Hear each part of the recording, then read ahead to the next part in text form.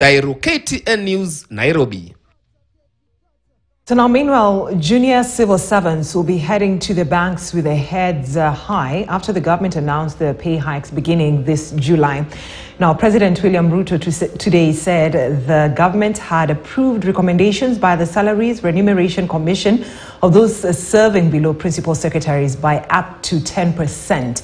He said this will help them cope with the tough economic times. Now, the president also announced that pay hike for other state officers will have to wait longer. There is a proposal by the Salaries and Remuneration Commission for the increase of salaries of different cadres of both civil servants and other public servants.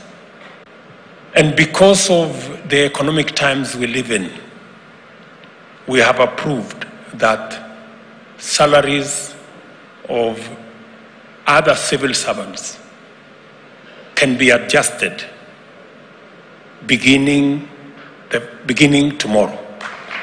But for the other people,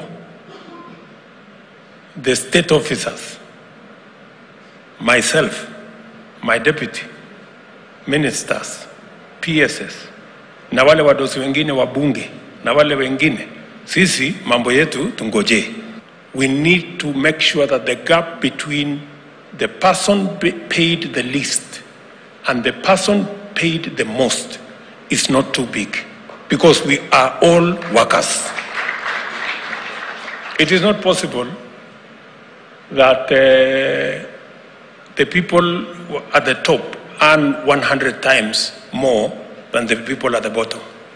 It's not right. Right, so now Kenyans will only use one pay